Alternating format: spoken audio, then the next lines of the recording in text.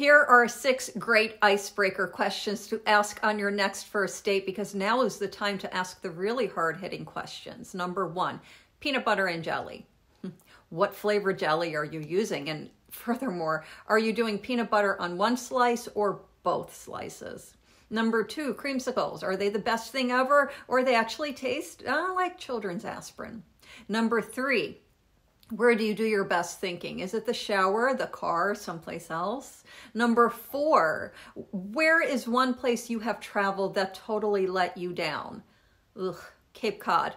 Horrible traffic, and we were there during goose migration season. If you know, you know.